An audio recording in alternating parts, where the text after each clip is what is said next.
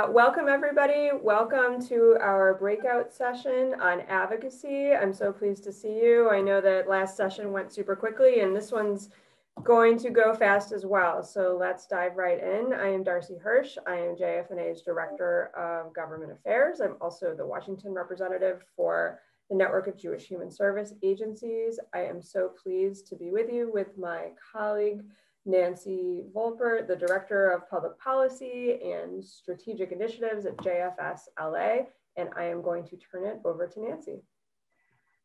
Hi, everybody. Thank you for joining us for the conversation. I'm going to try not to speak as fast as I did last time, but I will say it's really hard to do this in 20 minutes. So please, please, please, if you have questions, at least type them in the chat. Darcy and I will do our best to do it. And if not, feel free to reach out to me separately. 2 seconds, Jewish Family Service LA. We've been around since before the Civil War, 1854. We came with the gold rush in LA, and we provide a range of services, mental health, serving older adults, responding to hunger, and supporting survivors of domestic violence, among others, across the LA County region. And we are inspired by the Jewish values that helped found our work. So I know yesterday during the session and this morning, we had a little bit about what's our Jewish commitment to fighting poverty and fighting Jewish poverty. Because I'm a West Coast person, I liked this piece from Rabbi Artson, who is at the American Jewish University. He wrote a piece called Walking with Justice, in which he talks about you must not remain indifferent. And I really love that perspective when we talk about the Jewish values that help inspire the work we do. You know, I'm sure some of you like the piece around sharing your bread with the hungry. There are a lot of things we can look to from our texts and from our values to talk about the work we do to help fight poverty. You know, one of the questions that we get asked is really, what role does the government play in addressing economic insecurity? And I know that this is a piece that the Jewish Funders Network has been looking at, but I also know that when we talk about it, we talk about really the critical importance of philanthropy, but there is no way that private philanthropy can address the problem of poverty and economic security on its own.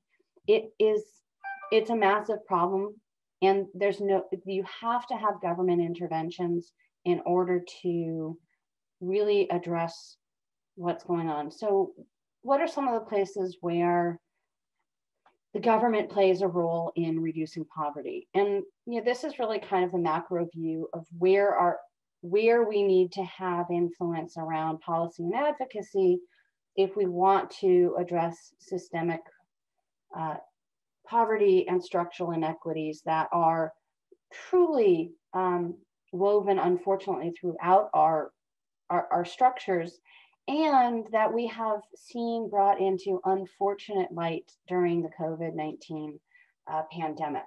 A lot of people have talked, at least in the circles I run in, that the structural inequities have always been there, but unfortunately the last 7 months have really brought them into stark relief in a much broader way to a much larger audience. So there's a whole alphabet soup of programs that government funds, oversees, implements, and designs that go to helping those who are living in poverty regain economic self-sufficiency. School breakfasts, senior lunches, Meals on Wheels, Medicaid, Social Security, supplemental security income. There are a range of alphabet soups that we could talk about. I will skip that. If people are interested, we can have a conversation offline about. There's really a whole range of programs that we could talk about. But you know, we can also look at it a little differently. And for me, this structure of what's called a problem tree is it's a different way of looking at the same problem. And I will admit that this is a fairly simplistic list of causes and consequences. We could spend many hours and many months talking about this, but I really just wanted to give you guys a different view on the same problem that we're talking about, and really just illustrate for me the point in the corner, which is when you're talking about advocacy, advocacy looks at how do you address the policies that underlie these causes that cause the problem that lead to the negative consequences. So that if we can do advocacy and policy work, we can help address the systemic causes. And really, if you address things at the root level, roots, trees, you know, hey, it's a Monday, no, Tuesday. But that you can have a much broader impact, right? Same work. It's the same amount of work for me to do advocacy at the state and change a policy that helps address senior meals for 100,000 seniors in the state as it is for me to do the work in the city, which helps, you know, 10,000, or to provide meals to 1,000. So if I can make the systemic change, then we can make an even bigger impact. Darcy, what's the ending time for us today? Is it 10:40? Yes. Okay, sorry. Just trying to keep track of my time. So one of the questions that was asked for me today is to address today is, why has JFS had success in its policy and advocacy work? And what are some of the things that we think are important for all of you to consider as you make investments, hopefully to address poverty and Jewish poverty? And what are the kinds of things that within your organizations you can replicate and that can help lead to additional success? I will also say, you're going to hear me talking consistently around poverty at large, because when you're talking about policy issues, you're talking about the policies that address poverty for all populations.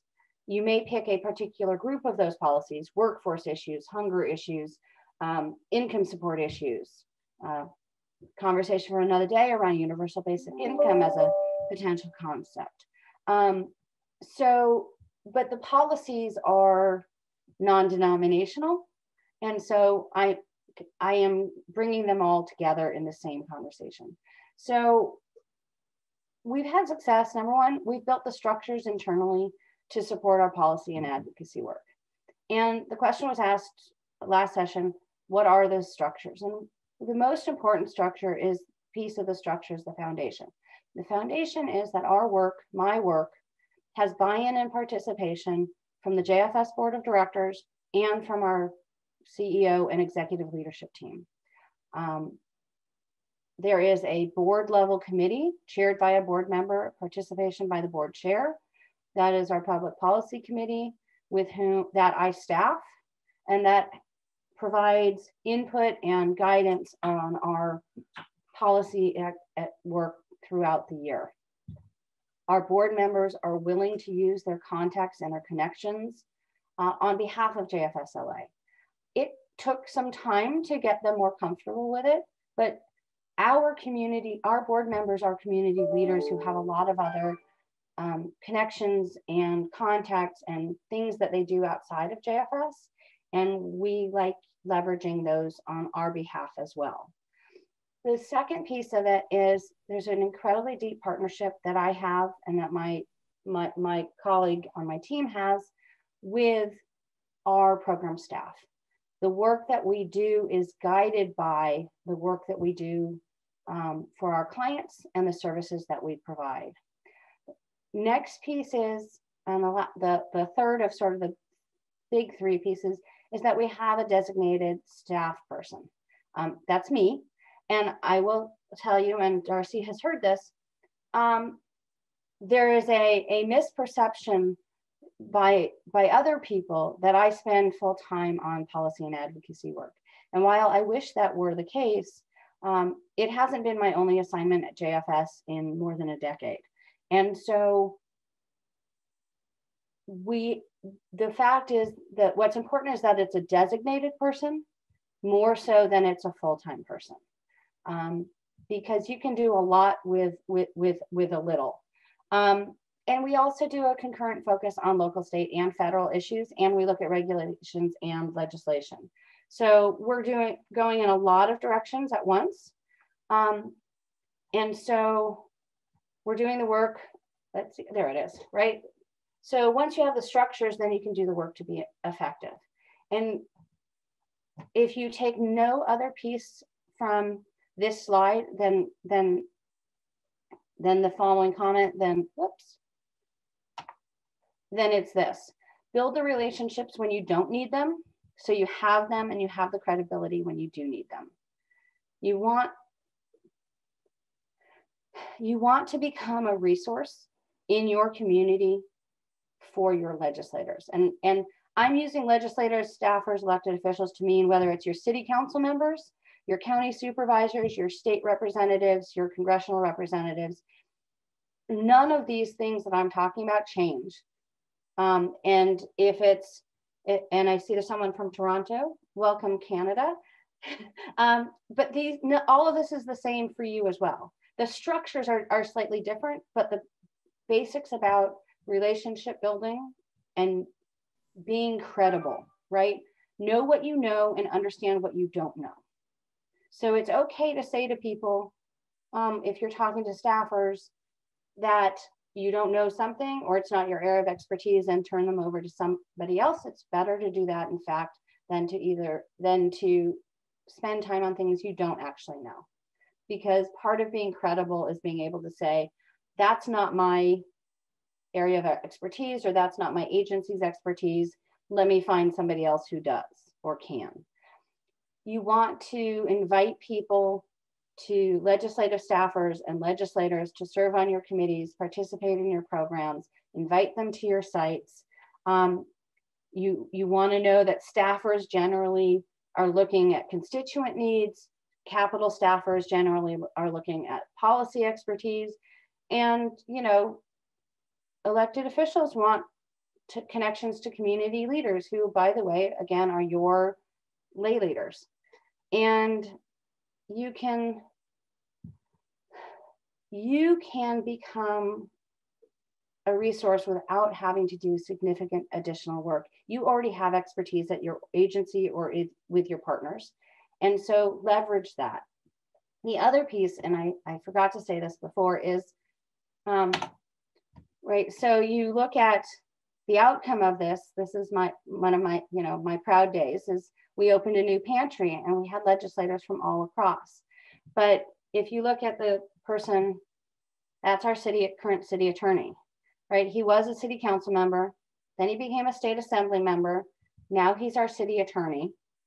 And we had a relationship with him from city council. And when he went to the state, we were able to build on that relationship so that he was able to help us with a state issue because he already knew us.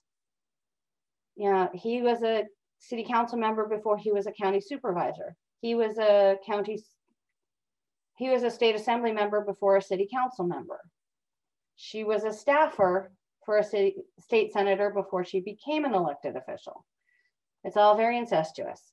Okay, I have 2 minutes left. So I want to just mention the third piece that makes this possible, in addition to having the structures in place and doing the work to be effective, is that you need to build partnerships. We in this group and in this network are incredibly fortunate to have partners in DC through, Darcy and I work together on a regular basis. JFNA and NJHSA are really critical and we rely on them. I don't need to be expert in everything. I just need to know who the expert is, right? I don't have to know everything in DC. I have Darcy and the team at JFNA to know that.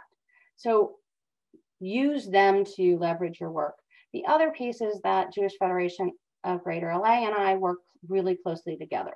We advocate together, we do relationship building together, we do joint programming. We've done several Zooms during this, but we started doing that 3 years ago. And we've been able to do that to our mutual benefit and to the benefit of our greater community. Last but not least, we don't really have time to talk about it, but I can't talk to people right now without at least mentioning voter engagement. If you are eligible to vote and you are in the US and have not yet voted, please vote. Participation matters. Who is in office matters to how we can address the issues that are our priorities, and not just big, overwhelming elections like the one next week. And really, the November 3rd is the last day to vote. But it's your local elections, your local representatives. You want to get people participating in every election because school boards, city council, state representatives, it all really, really matters. I know there's questions coming in and there's like 3 minutes. So with that, I will take a breath, say thank you. Thank you for joining us. And Darcy. Thank you so much, Nancy, for this speedy overview of effective advocacy and why it's so critical to your work in combating poverty. I actually think I tried to address a lot of the questions in the chat while you were talking. But Jessica Melman asked if you partner with non-Jewish organizations, and I said that you do work in coalition. Can you give some examples of your work with non-Jewish partners? Sure. We do I would say the majority of our partnerships are in the broader community, including things depending like justice and aging and AARP and the at Los Angeles Aging Advocacy Coalition when it's talking about aging issues. We are part of the National Network to End Domestic Violence, the California Partnership to End Domestic Violence, and others when it comes to addressing DV issues. We work in coalition with a number of organizations in Los Angeles around healthcare and healthcare access, and a number of those issues around mutual areas of interest for advocacy. You can partner with AARP, Chambers of Commerce, all kinds of other organizations. Let them do the work and you can come along rather than reinventing what they're already doing while you build that. Can I show the tree slide again? Yes, I think so. I say that. I'm not 100% sure, but hold on. I also, I'm not sure if,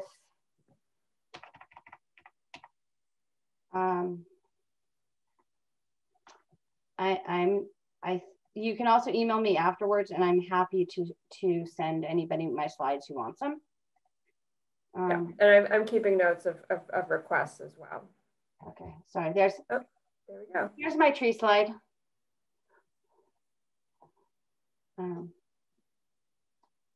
Any last questions before we release you to your lunch break?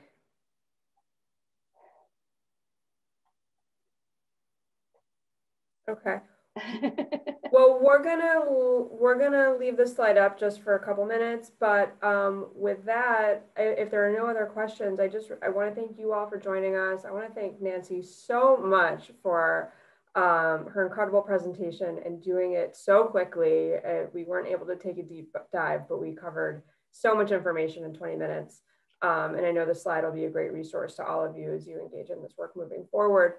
So just a reminder, the lunch break is until 2:10 Eastern, 11:10 Pacific. And I hope you can get outside, take a little walk around your office or your living room. And we look forward to seeing you in about 30 minutes.